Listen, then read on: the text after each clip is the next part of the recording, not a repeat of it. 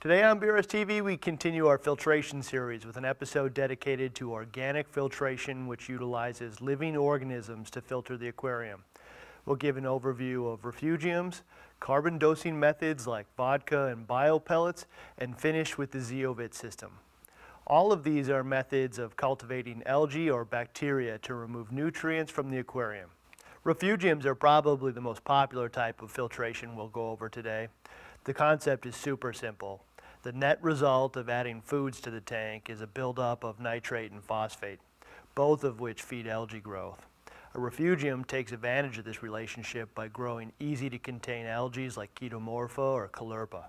As these algae grow, they uptake nitrate and phosphate, which temporarily removes nutrients from the water. Permanent removal is as easy as taking a handful of the algae and throwing it in the trash. This is really one of the most natural and easiest ways to remove nutrients. The effectiveness of a refugium is largely a component of the size and design. The common small hang-on units can be a component of an overall nutrient reduction system, but unlikely to be a complete solution.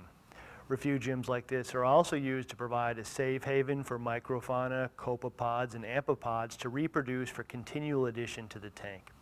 This is most commonly done to provide a natural diet of copepods for mandarins, which otherwise can be a fairly difficult fish to keep healthy. Larger refugiums located in the sump will be much more effective from a nutrient reduction standpoint. Larger the better. The more algae you can grow, the faster you can harvest it to remove the nutrients. Luckily, many of the common algae used in refugiums have known nitrate and phosphate contents.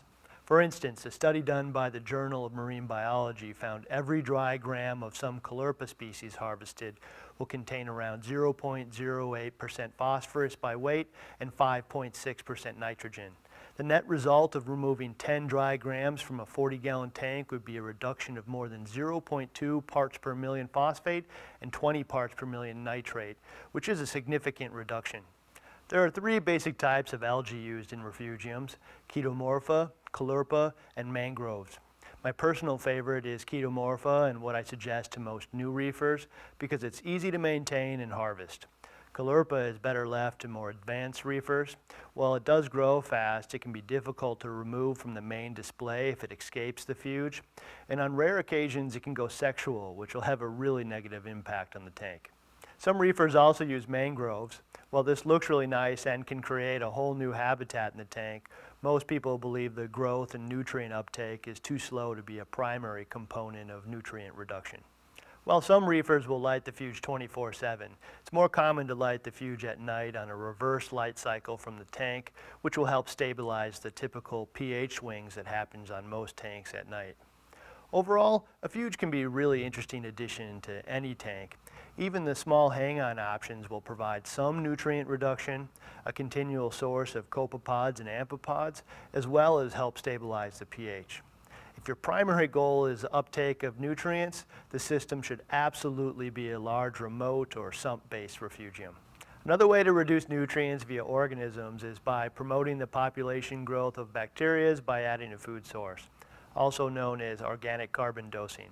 While many people will tell you they know the exact function of how this all works, it's largely theory. Most of what I'll discuss today is the generally accepted theory. What we do know is it's an effective solution for nutrient control, probably best practiced by advanced reefers. I say advanced reefers because there are a lot of unknowns, and most of these methods require close attention to the tank. While most people experience a tremendous amount of success with these methods, a small portion of people will experience some pretty negative results. It's difficult to say why this is the case because there's no obvious evidence linking the different experiences. My guess is most of the negative results are related to not fully understanding how carbon dosing works, lack of attention to what's happening in the tank, or patience implementing a new system. Many people use carbon dosing as a solution to get already extremely high nutrients down, which is going to result in explosive bacterial growth and big changes to water chemistry. I personally think it's a much better idea to significantly increase your water change quantity and frequency for a couple of months to get the levels down first, and then implement the carbon dosing to maintain these new low levels. One of the more common forms of carbon dosing is dosing ethanol, which is easily added by dosing vodka. Dosing vodka will stimulate the growth of bacteria, which will consume nitrate and phosphate into their biomass, which will temporarily remove the nutrients from the water column. Similar to the algae in the refugium, we need to remove the bacteria from the tank for the nutrient reduction to be permanent. Since we really can't grab a handful of bacteria like we can algae, we need to rely on our protein skimmer to remove it for us. For this reason, it's wise to use a highly efficient skimmer if you plan on implementing any carbon dosing method. A skimmer will also help promote proper gas exchange, which can be important. The bacteria growth can significantly reduce dissolved oxygen levels without proper gas exchange. While vodka dosing is an extremely effective method of removing nutrients, it's a method implemented by a fairly small percentage of reefers because it requires more attention than most people are willing to put into it. It also requires more daily tasks with the daily doses, and most of us are not looking for more tasks. Hence the development of what most people refer to as biopellets. Biopellets are a pelletized hard organic carbon source which are thought to operate on most of the same principles as other carbon dosing methods like vodka. The primary difference is they don't have to be added daily, which removes most of the work, and they're generally tumbled in a reactor. The reactor serves two purposes. First, you can ensure the entire system water volume passes through the reactor many times a day. Second, the tumbling effect cleans the bacterial biofilm off the surface of the pellets and sends it into the water column where the skimmer can remove it. The science and theory behind biopellets is a bit less clear and not as well understood by our industry. For instance, I've seen some brands, including ours, effective on tanks that don't utilize a skimmer, which really challenges the consensus of how they work. It's been theorized that some types of pellets behave differently and promote a reaction that results in nitrogen gas or nitrous oxide, which floats out of the tank. I think the understanding is a bit murkier, partially because it's a relatively new practice, but mostly because manufacturers are fairly secretive about the type of material they're using. Seems like it can range from corn-based products to biodegradable plastics to materials produced by bacteria. Since I can't really speak on what other brands are using for sure, I'll let you know what our biopellets are made of so you can get a better understanding of what a biopellet is. My suspicion is some, but not all, are using the same or very similar material. Ours are made of a material known as PHA, which is a natural substance produced by bacteria to store carbon and energy when there's an excess source of organic carbon, but there's low availability of phosphate or nitrogen. They can then utilize this stored carbon at a later date when phosphate and nitrogen become available again. Since our tanks are often rich in phosphate and nitrogen but low in organic carbon, this is a relatively natural option for providing organic carbon to the tank. Regardless of the type of carbon dosing you choose, whether it be vodka, biopellets, or even something else, I'd like to reiterate this really isn't for the casual reefer. There are a ton of other methods to control nutrients. Organic carbon dosing is really best suited for people who are really engaged in their tanks, have the need to try new things, and have the experience to make them successful. Lastly, we have Zeovit. Zeovit is fairly secretive about what's in the products themselves, so some of this is a bit of a mystery, but there is a general consensus on the four basics. For the most part, I try and stay away from products that aren't clear on what's in them or how they work, but in this case, I have to say the results speak for themselves. Zeovit tanks are fairly easy to spot. They typically have a unique pastel look to the corals, which is often pretty stunning. At its core, Zeovit is really a combination of chemical filtration and presumably organic carbon dosing that's designed to achieve a low nutrient environment close as possible to a natural reef environment to promote coral health and coloration.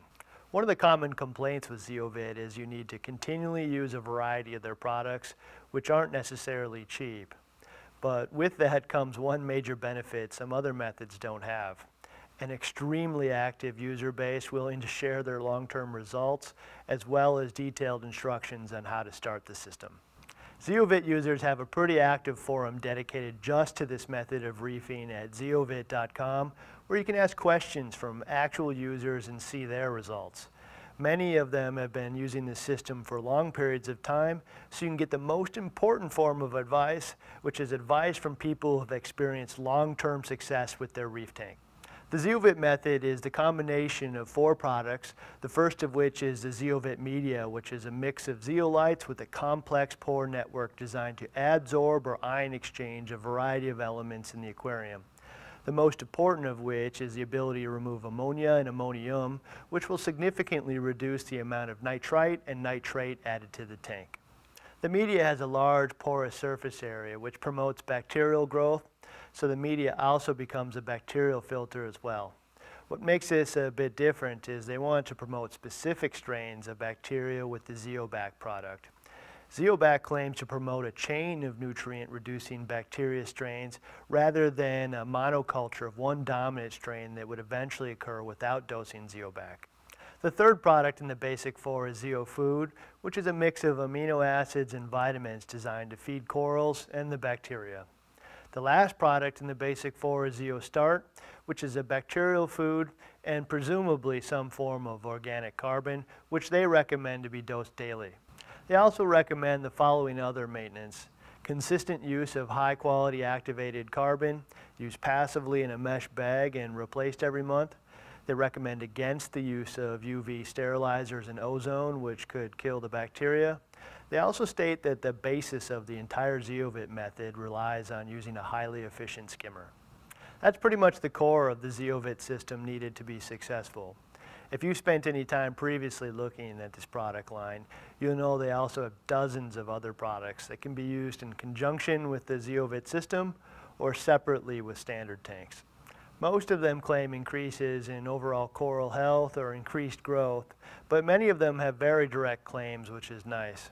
For instance, the potassium iodide fluoride product clearly states it will enhance blue pigments, and the iron concentrate will increase green coloration. If you haven't caught on to this yet, the Zeovit system is more or less the final frontier for most reefers, or something really aggressive newer reefers will attempt. If you'd like to try out some of their products without implementing the whole system, most of the other products, including the color enhancers and coral nutrition products, can be used individually outside of the Zeovit system itself. While I still wouldn't really advise the Zeovit method to people fairly new to reefing, the one thing that really separates this system from some of the others is a robust community that's dedicated to supporting the Zeo users and the system's proven results. I honestly prefer low maintenance tanks myself, but it's hard to resist when you see examples like this. How can you not want something like this in your living room? That wraps up today's episode. If you'd like to be notified when new episodes come out, subscribe to our YouTube channel or visit bulkreefsupply.com and subscribe to our newsletter. Thank you for watching BRStv.